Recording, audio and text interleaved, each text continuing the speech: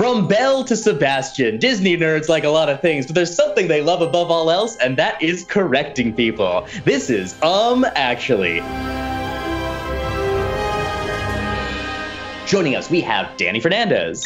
I should say bonjour, bonjour, bonjour, bonjour, bonjour. Bonjour. We have Oscar Montoya. Hey, Peter Pan is problematic. It sure is. And we have Joan Ford. Hi, I was wondering, does this show give a prize for rotten judgment? Because you've already won that? Yeah, I'm just bragging. I've already won that. Well, we're already in it with the references, which means we're in the right headspace here. Very excited to have you all on. Very excited to talk about this, which is, we were talking about this a little bit before the episode, but is maybe the area that like I'm actually I would probably do the best in if I were if these positions were switched. But got a couple of Disney fans here, fair to say, if you're here on this episode. Yeah. I would say that's incredibly accurate. Very accurate. Would be correct, Also, yes. Joan and I have the same mug. Yeah. No, I was gonna say I don't know who is a bigger fan because Oscar has this permanently tattooed on his body. That's true. So, I do really? have a poison apple tattoo on my body. And I was also going to say, Oscar, you have, I think those are all props from Cinderella in the background. Those are her brooms and stuff, right? Brooms, mice. Yeah. You're living it. Well, you've all played before. I don't need to explain the rules to you, but I will explain to you in case you're just joining us for the first time. This is Actually. I have here a stack of statements. These are incorrect statements about Disney movies. It's up to these fine contestants here to find what's wrong, buzz in, and correct me. All the corrections must be preceded with the phrase actually. If they don't, I won't give them a point. And you can interrupt me whenever you want. As soon as you hear it's wrong, you can jump on in there. All right, well, with that, we'll go ahead and we'll move right into our first statement here. So buzzers at the ready, and we'll jump in. Since the original Lion King release in 1994, there have been an impressive number of sequels, spin-offs, and adaptations. Among them are The Lion King 2, Simba's Pride, The Lion King 1.5, The Lion Guard, Around the World with Timon and Pumbaa, Kimba, the White Lion, The Lion King, Simba's Yes, Joan, and then Dani, and then Oscar. Actually, Kimba the White Lion is not a spin-off, sequel, or reimagining of The Lion King. It is the movie that some allege Disney ripped off for The Lion King. That is correct. Kimba the White Lion predates The Lion King and is not part of the Lion King pride. Pride of films, yes. Yes, the pride of films. But those others, a whole bunch of spin-offs and things. I didn't even get to the musicals and of course the 2019 remake of the same name. The thing that I'll say about The Lion King is I think it is the perfect Disney movie. It's not my favorite, but I do think it's like actually beautifully written, structured. That opening sequence, if you're not crying, there's something wrong with you. My favorite Disney movie is The Emperor's New Groove, but the perfect Disney movie is The Lion King. Interesting. For me, I have a lot of mixed feelings of how I felt for a lion that was voiced by Jonathan Taylor Thomas. Yeah, because that was my teen bop, teen beat, whatever, cut out all those photos, but then to like be attracted to a lion was, but again, I don't know. I was like 6, so. I know this voice and I like this voice, but this isn't the shape I think this voice should be. Well, great. Well, that point will go to Joan for identifying the line that does not fit in here. And we'll move on to our next question. In The Rescuers Down Under, the first animated theatrical sequel Disney released, Miss Bianca and Bernard are both field agents for the Rescue Aid Society. They team up with Orville the Albatross and Jake the Hopping Mouse to, Joan. Actually, I believe they team up with his brother Wilbur. That is correct. Wow. Because, the voice actor who played Orville had passed away at that point, and they got John Candy to replace to play his brother Wilbur. That is all 100% correct. I do not remember the in-canon reason that I don't think they were like, John Candy's like, my brother's dead. I can't remember. I think he's just like on vacation or something. And really bring down everyone in the movie. It's like, I know you're trying to find a kid. Just so you know what I've been going through lately. That scene with the needle, like all the mice that are pulling back, like to get the shot in the butt, terrified me. Because they're also, because like he's like restrained, right? He's like tied down, and it's like, here, we're coming. We're all gonna swarm over you and stick you with needles. It's like, Jesus Christ, don't do that. I guess I'll say this too, because there was some debate when we were researching. I also, if someone had said it, would have accepted The Three Caballeros as being the first animated Disney movie. It's a bit of a tricky one because it's not fully animated. It's a mix of animation and live action. But you could maybe claim it's a sequel to Saludos Amigos. So if someone had said that, I would have given you the point. But and I'm just saying it now for any people nitpicking in the comments. We did consider it, and we have found the arguments enticing but questionable. Joan, run away here. We have plenty more questions left. People often think of Disney movies as being appropriate for all ages, but after Atlantis: The Lost Empire became the first Disney animated feature to win a PG rating, many subsequent movies have also been rated PG. Joan, coming in fast again. Actually, doesn't The Black Cauldron have a PG rating? Yes, Joan, The Black Cauldron does have My God, what the?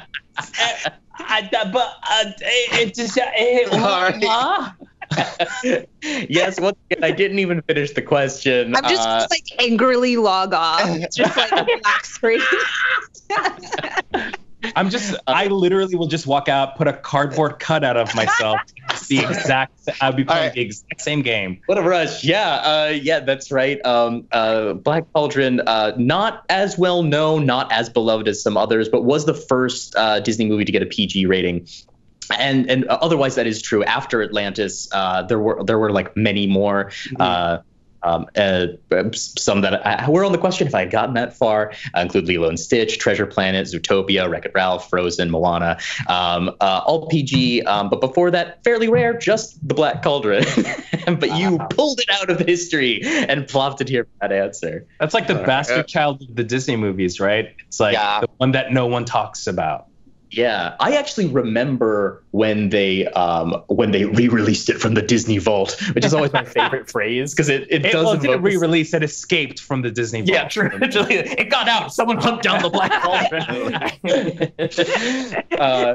But yeah, I always have this image of like someone like with a candle like stepping down like a million stairs to like crank open the vault to be like, this is the one. I always just imagine somebody in a corporate chair just like, our sales on Bambi are a little low. To the vault. To the vault.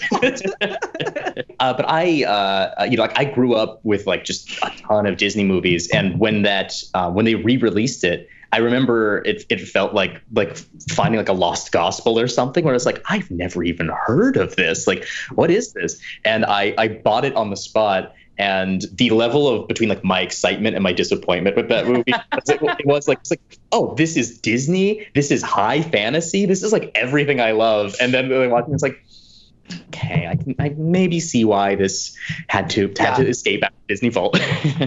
We'll go on to our next one here. This next is a fan submitted question. This comes to us from one of our viewers, a Disney question from Shinny Tenshi. Thank you, Shinny Tenshi, for your submission. Disney songs are iconic, but only a select few go on to win an Oscar for Best Original Song. These include When You Wish Upon a Star from Pinocchio, Part of Your World from The Little Mermaid, Can You Feel the Love Tonight from The Lion King, and Let It Go from Frozen. For once, Joan wasn't hot. I feel like she knows it. She's just taking mercy. Yes. Actually, Part of Your World didn't win for Best Original Song. That's correct, actually. Yes! There was a song from The Little Mermaid that did win Best Original Song, but it wasn't Part of Your World. Under the Sea. It is Under the Sea. Yes, Under the Sea is a song from The Little Mermaid. Very good. That point will go to Dani.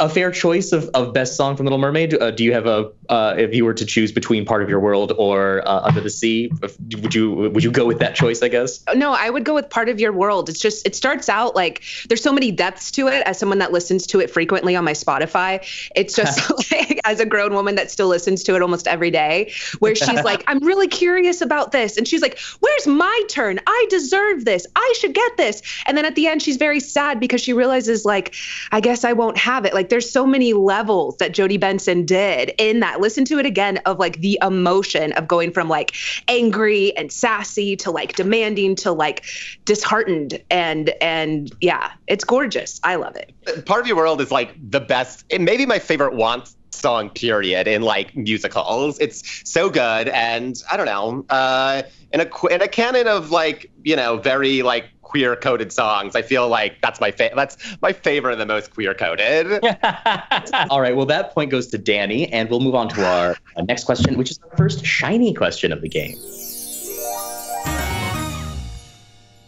This is a game called What's Wrong with This Picture? So in just a second, we're going to show you an image, something from Disney, and we have altered it in some way. So it'll be up to you to find what's wrong with the image, buzz in, and tell me. First person who can identify what's wrong will get the point. So yes. Take a look at that image. What is wrong with this picture? Dani's counting dwarves. All those dwarves look pretty correct. Oscar has buzzed. Okay, this is just a guess, but whatever. Yeah. Actually, Snow White and the Seven Dwarfs is spelled with an F-S, not a V-E-S. Oscar, that's 100% correct. Wow! Let's take a look at what it should look like there. That's what it should be. Yeah, it's Snow White and the Seven Dwarfs. And in fact, dwarfs was the preferred pluralization of dwarf until Tolkien popularized dwarves as the more popular spelling. So even though you're more likely to hear dwarves now, at the time when this came out, dwarfs was the preferred, and so it is Snow White and the Seven Dwarfs. That point goes to Oscar. He's getting a point for having bad grammar, like or proper 1930s grammar. Yeah. Wait, I have a mug just for this. Okay.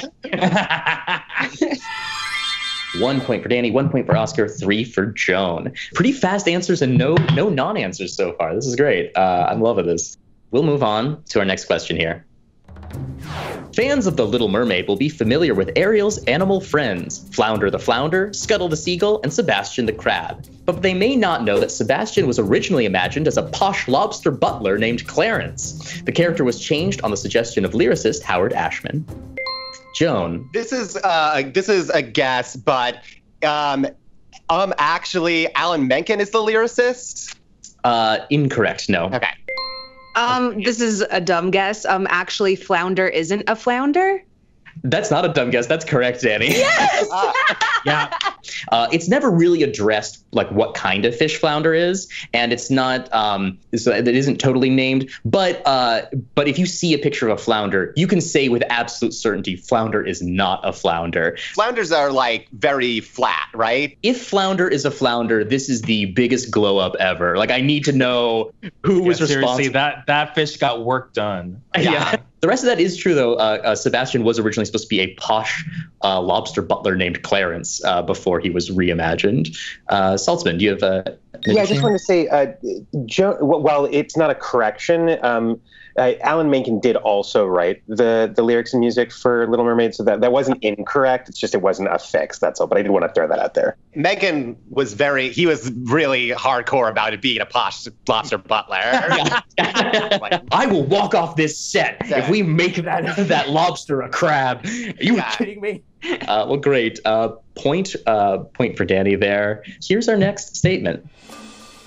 If you're a Disney villain, you should probably be afraid of heights. Falling is a good way to kill a character without showing any gory details, and dozens of Disney villains have met their demise this way, including the Queen in Snow White, Ratigan, Gaston, Scar, and Percival McLeach.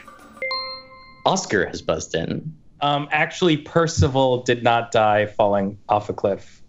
He does die falling from a great height. I think he falls off a waterfall. Joan has buzzed in. Actually, Scar doesn't die from the fall. He dies from getting ripped apart by the hyena. You're right. That is correct. Right. Though Scar does fall from a great height, it doesn't kill him. What kills him are the hyenas. Wow, yeah, you caught that.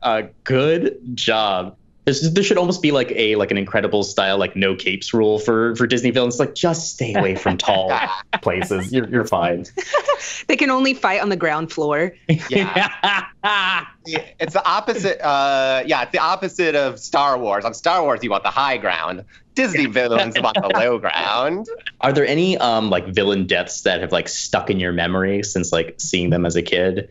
Honestly, Clayton in Tarzan, and I saw that when I was probably a teen, but still, it was to see someone get their neck snapped in a Disney movie, even though it's you don't see the actual neck snap. That was pretty dark.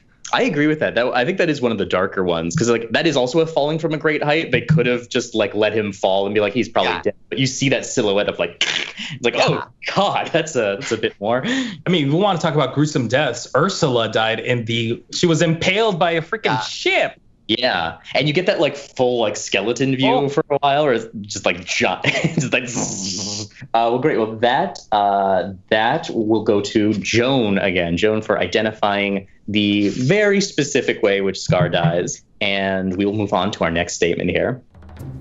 True to its name, characters in the Disney Princess line have all appeared in Disney Pixar animated features and are part of a ruling family by birth, marriage, or both.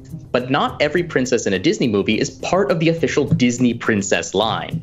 The 12 characters in the group currently consist of Snow White, Cinderella, Aurora, Ariel, Belle, Jasmine, Pocahontas, Mulan, Tiana, Rapunzel, Merida, and Moana. Dani. Merida is not in it. Actually, Merida is not.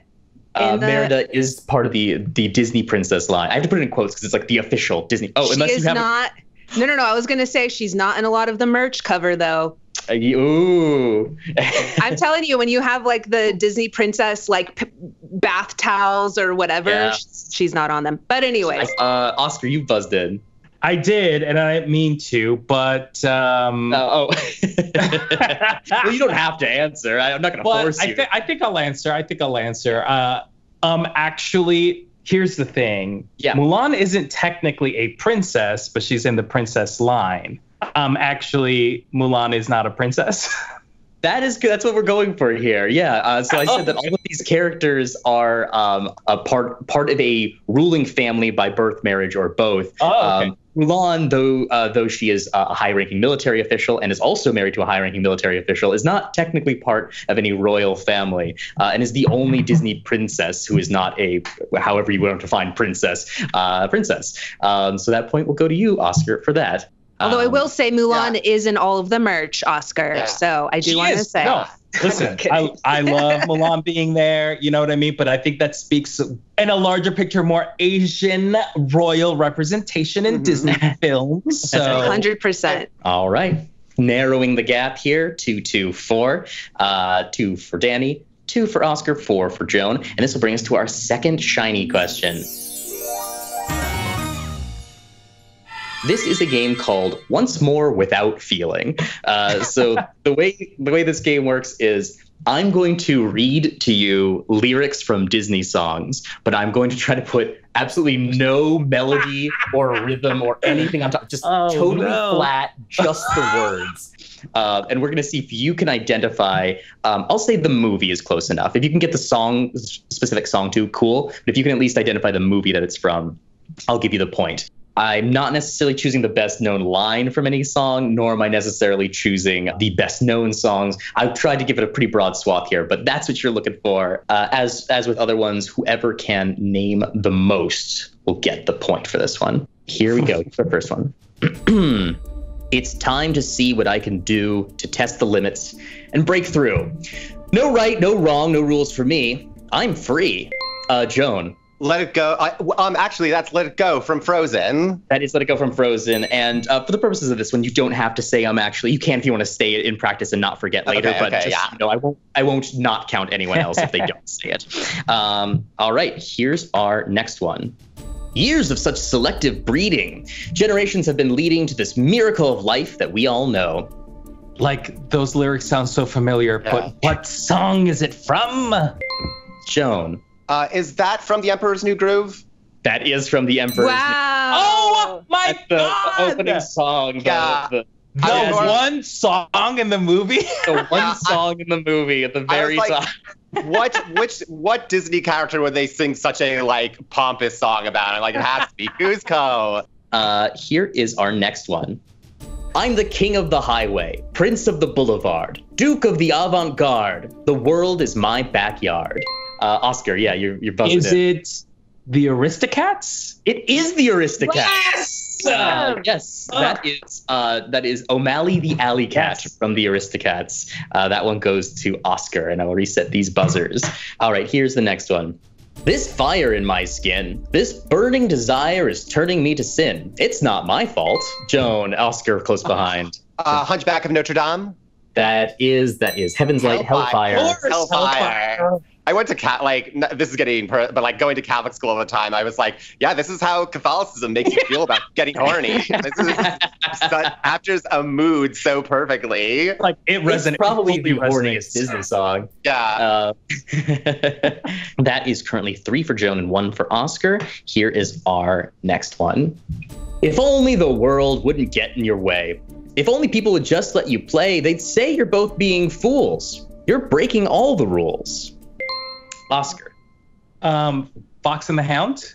That is the Fox and the Hound. Wow, good job. That is the owl sings that, maybe right? the one song in there. Yeah, it's just the the owl sing, and you don't really even see her singing. You see them playing. You kind of hear it in the background as she sings along about their forbidden friendship. 3 for Joan, 2 for Oscar. We'll see how this last one goes. You wear your hair in a pompadour. You ride around in a coach and 4. You stop and buy out a candy store. Ooh. I can hear it. That's such a weird specific lyric. I know I've heard it, and it's just it's not coming. Yeah, who would buy a candy store? A candy store. Let's break this down. Who would buy a candy store? Okay, someone's wearing a pompadour. Okay, but then a candy store. The candy store is weird. It's a weird thing. Pompadour at a candy store. Yeah, and then who would wear I'm picturing a candy store with a pompadour. Yeah, I'm just gonna take a guess. Is it Pocahontas? It's not Pocahontas. No. Trying to think of I can see where you're coming from, though. Yeah. Okay. Yeah. Oscar. This is from The Princess and the Frog. It is not from The Princess and the Frog. No. It's the first thing in the game so far that no one has gotten. Should I just say, I'm just going to, whatever, I'll take a wild guess. It's from Home on the Range. Oh my God. Interesting guess, but no, it is not. It is not. I'm going to take another guess. Yeah, please. I can. Is it The Great Mouse Detective? It's not. No. I could see Ratigan maybe. Yeah. Okay, I'm gonna take a stab. Okay. This feels like Gaston from Beauty and the Beast. It's not. It is not that. I'll go ahead and reveal this one. This will be the first thing this whole game that no one has gotten. This is from the song Hi Diddle Dee Dee, An Actor's Life for Me from Pinocchio. Oh my God, from Pinocchio. Yes, you ride around in a... Oh God, yeah. That movie was such a shade for actors. I just blocked. I was like, this is rude. Shade for actors and rude little boys. Yes. I guess now that we're talking about it, Pleasure Island or whatever it was called, the scene where they're turning into donkeys, that might be one of the more horrifying Disney scenes where they're all calling for their mother while they're transforming into, it's almost got a body horror thing going on of oh shit. I'm going to make a really weird film comparison, but the scene where they're turning into donkeys and Lampwick quick is like, I want my mommy, is like very similar scene in The Human Centipede where they like find out what's gonna happen, and like one of the girls is like, I want my mommy, and I was like, oh, this, I remember seeing that movie and being like, oh, this is like, they're both like it's both like ass related and horror, like body horror. I was like, wow, I think this, I wonder if this is specific. Is this like is this a reference? Wow. So there is some connective tissue between Human Centipede and Pinocchio. Yes. And there's a lot of human, there's a lot of tissue. And I think we were both going for the exact same joke. Well, that was 3 identified by Joan and 2 by Oscar, which means Joan will get that point for that shiny question.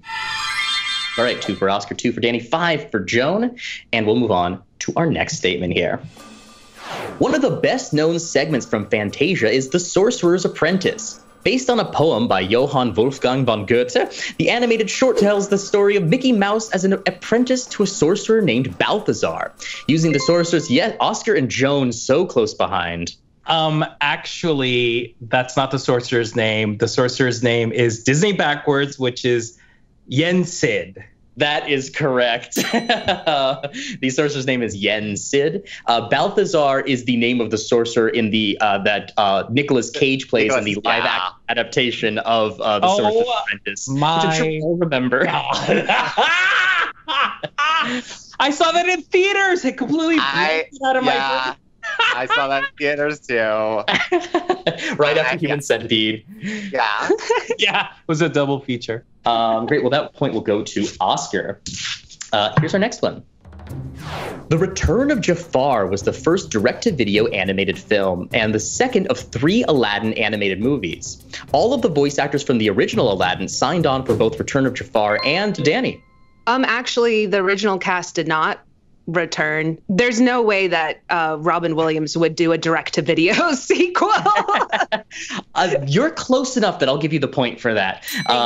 But you're half right, which is that almost the entire cast signed on for Return of Jafar, of the original cast. There were only 2 people who didn't. One was Douglas Seal, who was the voice of Sultan. He unfortunately passed away after the first movie, and Robin Williams had a contentious disagreement with Disney, the company, because they believed they were using some of the sound bites for some commercials, which he wasn't very fond of. But they did resolve that dispute, and he did come back for the 3rd sequel, King of Thieves. So technically he would do a direct-to-video. So technically he would do it, but you were right that he didn't do it for Return of Jafar. Look, you can be swayed by the mouse at any time. So I think he was firm in his ground. And then he was like, you know what? I don't mind another beach house. So. Meanwhile, Gilbert Gottfried's like, I'll do anything. I'll come back for the series. I'll come back for all the movies. It's just him and Bobcat, like both of their characters. Oh yeah, I would. What is it? Iago and Panic. Pain or Panic? Yeah. All right, well, we will move on here. This is our last shiny question of the game. I don't really have a name for this. Let's call it voiceover. I don't know. Here's the way this game is going to work. In just a second, you're going to see a bunch of faces. Now, lots and lots of people have provided voices to Disney for animated Disney movies. You're going to see a bunch of images of people who have provided their voice, and one image of one person who has not provided a voice for a Disney animated feature. The first person who can identify the person who has not provided a voice will get the point for this question. Cool. Let's take a look. Look at all those folks. Lots of folks. Did I choose maybe some ones you might have forgotten about? Yes. But only one of these people has not provided a voice. Joan. Actually, Maria Bamford has not provided a Disney voice. Joan, that is correct. How many of these do you think you know who their characters are? I think I could do a lot. I could do a lot of them. Really? Can I try? Okay. Sure. Michael J. Fox is Milo from Atlantis, The Lost Empire. Yep. Bob Newhart, of course, Bernard. Leonard Nimoy. I'm going to come back to Joey Lawrence, Oliver, Martin Short, Treasure Planet, Joseph Gordon-Levitt, Treasure Planet.